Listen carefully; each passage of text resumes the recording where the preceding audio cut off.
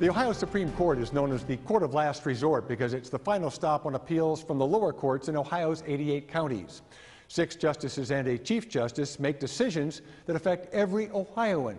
Now, 3 of the 7 seats are up for election this fall. In one race, Judge Sharon Kennedy, a Republican, is going up against Justice Yvette McGee Brown, the only Democrat on the court. Judge Kennedy began her justice career as a Hamilton City police officer. She's been a special counsel for the Ohio Attorney General's office, magistrate in Butler County's area courts, and is serving her 3rd term as a Butler County domestic relations judge. There's been a lot of discussion lately about judges legislating from the bench, effectively rewriting the laws that the legislature has previously written. How do you feel about that issue? Tony, thank you for the question. I believe that judges must hold their limited form of government as outlined in the Constitution and uphold the law, not rewrite it or legislate from the bench. It is only then that Ohioans are guaranteed that the law is stable and predictable. During the campaign, voters will be asking you a lot of questions about specific issues. How will you answer these questions so that voters will have the information they need when they go to vote without violating the Judicial Ethics Code? Thank you for your question, and good luck to you this year at UC. I think that there are many forms of questions people can ask without us violating the canons and giving an answer. One is background information. Where were you born, raised? What have you done professionally within the service of the justice system? For myself, when I am asked those questions, I served as a police officer in the city of Hamilton for 4 years before I went to law school. When I attended University of Cincinnati College of Law, I actually clerked for a general division judge and actually wrote and did research on summary judgment motions, motions to dismiss on all arrays of civil litigation, and then had a little family practice. Hung up a shingle and practiced domestic relations, probate, juvenile and criminal law, and appellate work within that. And for 14 years, I've been a trial bench judge in the Court of Common Pleas, Domestic Relations Division in Butler County. And from that experience, I think they can see in my 27 years of service that I have the broad-based legal perspective needed to sit at Ohio's highest court. And sometimes they ask very pointed questions about my service that can then actually help them make those decisions as it comes to election time. Many people feel that justice is for sale in Ohio due to the influence of campaign contributions to Supreme Court justices. How can you assure all Ohioans that your decisions will be fair and unbiased in light of the fact that you're accepting money from interest groups that expect you to vote their way? I think that the current canons and the makeup of the way we have structured judicial races helps to insulate and actually support people in understanding that justice is not for sale in the state of Ohio. Currently, judicial candidates have to create a finance team that then they go out and raise money. There are limitations on what people can contribute, whether that is an individual or a PAC organization. And in that, it is not the free-for-all in some of the other states.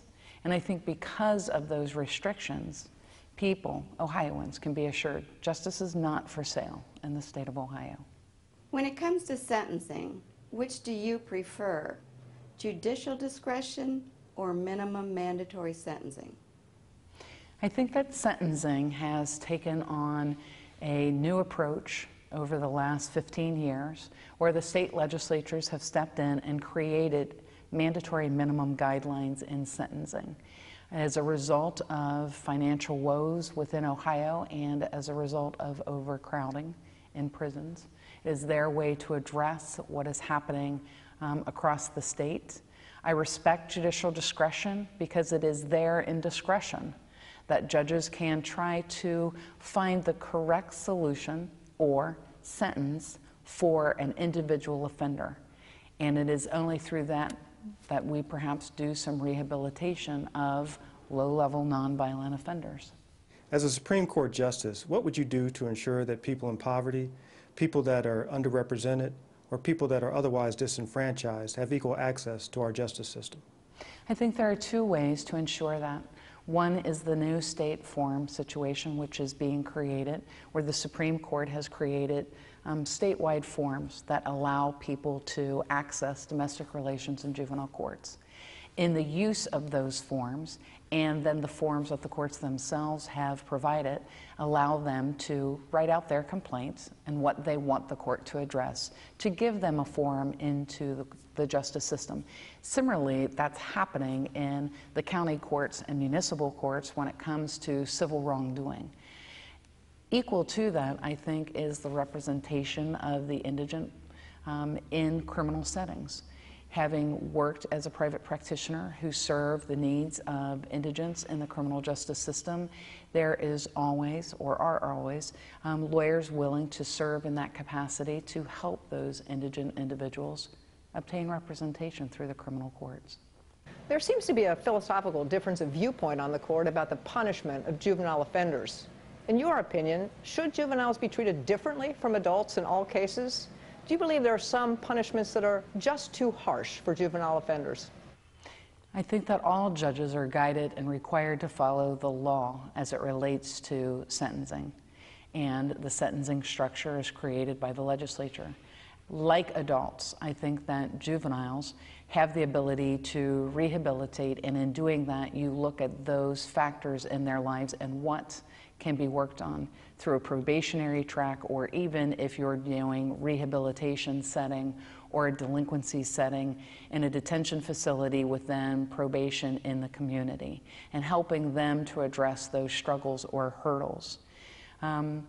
Unfortunately, crime is an equal opportunity employer, and we have seen juveniles create or actually engage in some of the most heinous crimes. And it is up to the legislature to create those sentencing structures that judges are required to follow when it comes to sentencing serious juvenile offenders.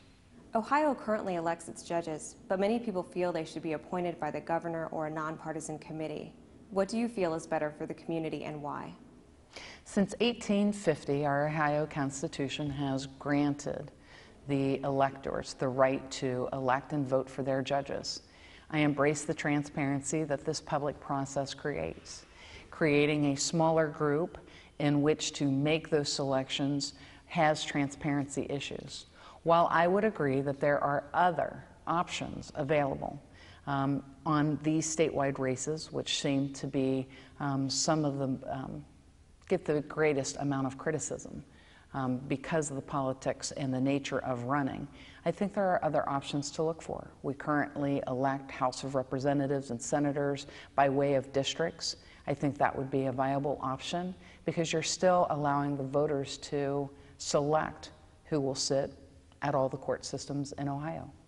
We still have a foreclosure crisis in Ohio. It's been 5 years since the Supreme Court took the initiative to encourage attorneys across the state to represent homeowners in foreclosure cases, and also to set up mediation programs in the counties. What will you do to review how that process has worked and to strengthen it going forward? I think that in looking at the work of those lawyers engaging on a pro bono basis can actually be strengthened by the new rule that the Supreme Court's currently looking at, and that is giving lawyers who serve indigents credit on continuing legal education for the number of hours that they are serving pro bono. So for 36 hours, they get 6 hours credit on continuing legal education. As the next Justice of the Ohio Supreme Court, I would examine that program and then see if there's a way to ensure that the lawyers who are actually engaging and helping these families make sure they get the credit they deserve. The office of the Ohio Supreme Court is a highly influential position. I'd like to know 3 things about justices who are running for the Supreme Court. Number 1, what has been your greatest accomplishment in administering justice? Number 2, what has been your opponent's greatest accomplishment in administering justice? And number 3, what has been the Ohio Supreme Court's greatest accomplishment in administering justice? Well, thank you for the question. I think my greatest accomplishment in administering justice is twofold. One, working with state legislators to change the jurisdictional limits in Butler County to allow families that are separating but married to file custody actions in our court instead of litigating those in juvenile court. where then they would be forced to litigate in 2 court systems at one time if they ever terminated the marriage. And secondly, is running a small specialized docket within my court, trying to find the answers of the barriers to those employment opportunities for individuals who have child support obligations, and working with other stakeholders, the Department of Jobs and Family Services, in facilitating that program. For my opponent, as she was a former juvenile court justice or judge in Franklin County, and she actually did some innovative things with juveniles in the sentencing reforms. As for the Ohio Supreme Court, I think their greatest accomplishment has been in the specialized dockets, particularly in the mental health dockets and the substance abuse dockets, SAMI courts for the dual diagnosis, and then also this new endeavor in veterans courts. If you're elected as justice, will you make your decisions based on your political affiliation or what you feel is best for the people of Ohio? I would make my decisions based on the law. Judges are fair and impartial individuals, and their personal beliefs and opinions do not have a role within a decision. Political affiliation is also eroded from the process. As you get to the general ballot, you will notice that there are no R's and D's behind the names of the judges. And it is done intentionally so that the political process does not impact the choice of the voters and or the decisions that courts make. Judges are required under the Ohio Constitution and under the Constitution of the United States of America to fairly and impartially apply the law as written, not rewrite it or legislate from the bench. Thank you for your question.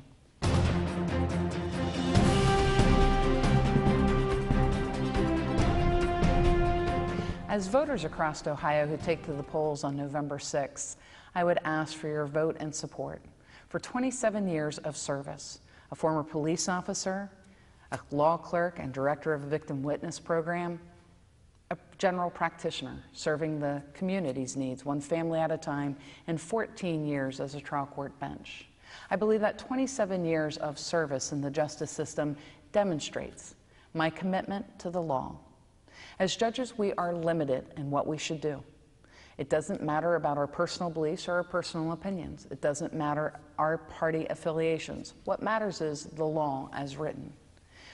My commitment to you and all Ohioans is to honor my commitment to the law, to uphold it, not rewrite it or legislate from the bench. If you plan on voting in person November 6th, make sure you know the ward number and the precinct number of where you should cast your ballot. Tom McKee, 9 News at the Ohio Supreme Court in Columbus.